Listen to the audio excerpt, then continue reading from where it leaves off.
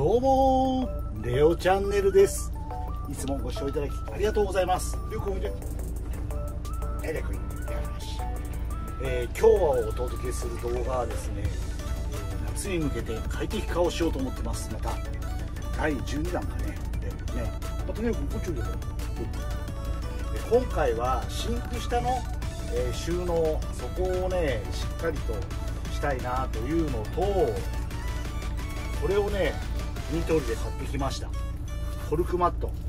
ちょっとね床がタイルカーペットを敷いてるんですが、それがね汚れてきたのと、夏はこの方がなんか涼しいのかな、ベタベタするのかなとも思いながら、ちょっとねこれを敷いてみたいと思います。で、シンク下の棚、それにね利用するのはこのダイソーで買ってきたすのこ。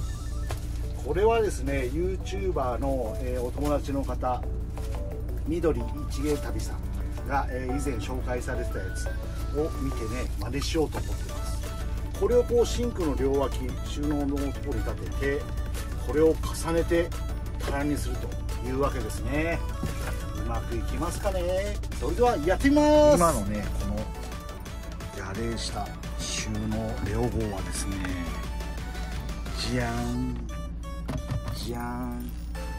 こんな感じに収納ケースに入れてね、保管はしてるんですけど、やっぱねこう取りづらいんですよね。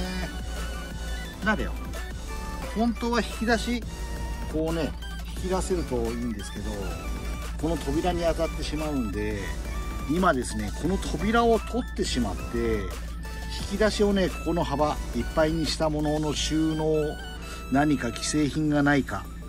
探してる最中です。いずれねそういう引き出しタイプをつけるか、自分でつけるか作るか、今迷ってますが、お盆休みがね直前なので、とりあえずは棚にして、使いやすくしてみたいなと思います。とりあえずね全部出してみました。結構入ってましたね、意外と。これをねスムーズにこう出し入れできればそんな不自由はないんですが、ここに今空になりましたので、棚をね設置していきたいと思います。まずはこれがちょうどちょっと立たないね、少し切らなきゃいけませんので、どうしようかな。1段目はやっぱここにしようかな。これ生かして、でも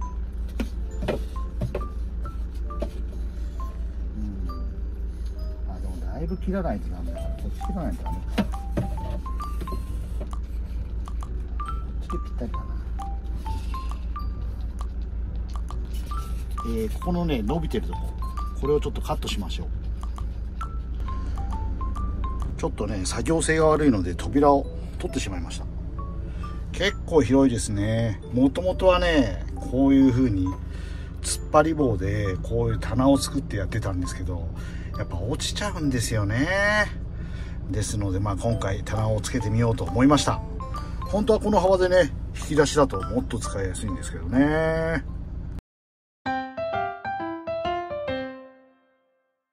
さあとりあえず切ってきましたので、おお入りますね、しっかり。こちらも入れ込んでと。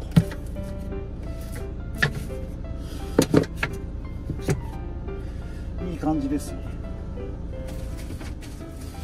でこれにまた棚用にできてありますので、これをねまたこの幅に入れてあげて、棚そうすると1段2段は作れますかね。ちょっと切ってきます、幅を。そうですね、ちょっとこの3を移動しなきゃいけないかもしれないですね。この両脇ちょっとそれを分解してちょっと切り詰めてきます。よく完成しましたよ。じゃーん、このようにここにもねもう一段やろうと思うと、ちょっと懐ここがねここがちょっと足んないんで、途中のこの辺を切って下に下げればもう一段ここにね中間にこうできるかもしれないんですけど、とりあえずこれでいいかな。ちっちゃいやつをね下に入れて、大きい、収納ボックスを上にして、この空いている手前に、まな板とかね立てられればいいかなと思います。それではちょっと入れてみましょう。レオ、おい、入れるよ。レオくん入りましたよ。ですね、これはホットサンドメーカーですけど、ここにまだね予備のガスボンベがパスタを入れてるやつ、これを入れたのと、あとはこのまな板シートとかクッキングシートとかホイルとかですね。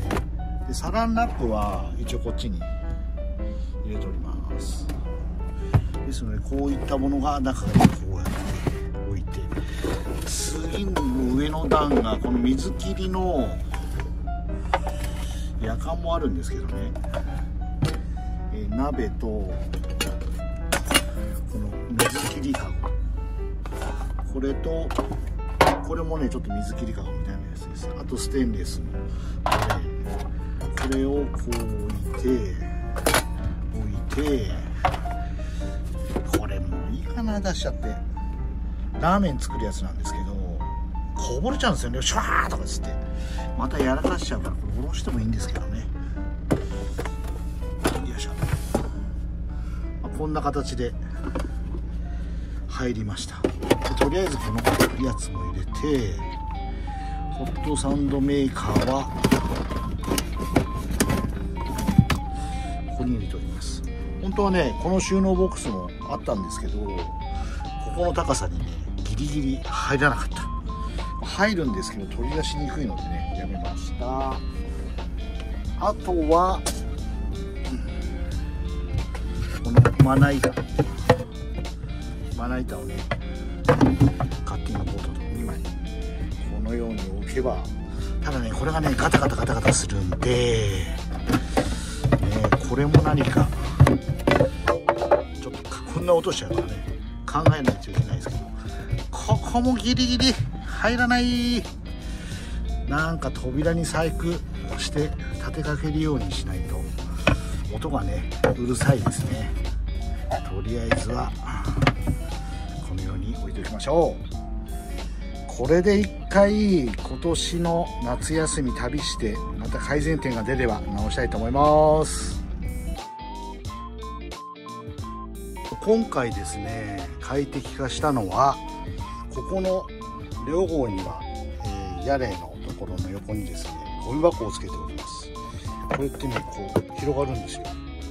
ここにねビニール袋をかぶせてここにいつも設置してます。それでねどうしてもこうシンクをねこう開けて使ってるともうここしかね作業台がないんですよね。それで狭いなということで、よく皆さんここにね折りたたみのこうテーブルをつけられてる方いますけど、ちょっとねここにゴミ箱をつけてるのがちょうどいいので、ここにねこういうこの字の金物を2個つけました。それでちょっとこれは薄いんですけど、このようにね、ここに本当はぴったりくっつけばこうなるんですけど、そうするとねこう台が簡易的にすぐに台が作れます。そうしたらねここにコンロ置いたりとかねしたり、ちょっとした食材を置きながらっていうのができるので、これいいんじゃないのかなということで、これはねこの板はちょっと薄くてですね、こちらの下ですね、下を塞ぐ時は板にはなってますので、これでねレオくん大丈夫にはなってるんですけど、ここはここでねちょっとこう厚い板を渡してあげて、ここにねコンロを置いてとか食材を置いて、でキッチンのところで料理、切り物したりとかいろいろできて、こう広がるかなというふうに思いました。こんな感じでちょっとね、夏休み旅して使ってみて、その感想をまたねレビューしたいと思いますので楽しみにしててください。このすのこを利用した緑一華くるま旅さんの動画をですね、概要欄の方にも貼っておきますので、そちらをも見てですね、参考にしていただけたらと思います。あとはこのフックですね。これでね、テーブルをね、展開できますので、どのような快適化になるか、料理のとかね、夕飯の時、どう活躍するのか楽しみです。今回の動画はここまで。また次回も見てくださいね。それでは。